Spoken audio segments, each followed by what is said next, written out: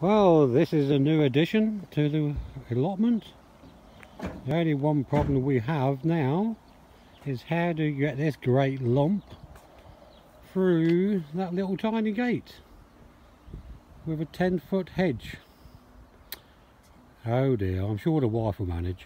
Well, that's that corner all cleared out.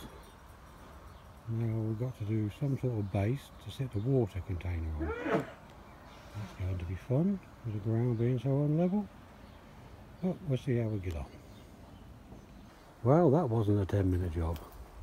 But there you go.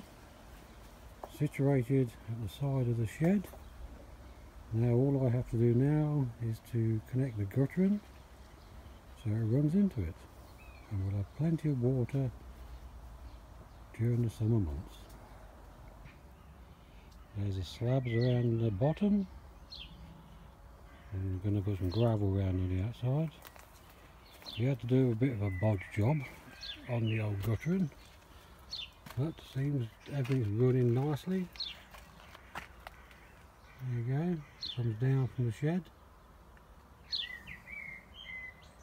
Nice piece of there to support in the middle, and down into the middle of there.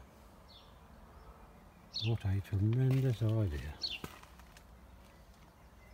Don't forget to like and share and subscribe if you like what you're watching, but there's going to be plenty more videos coming up in the future. Thank you and bye for now.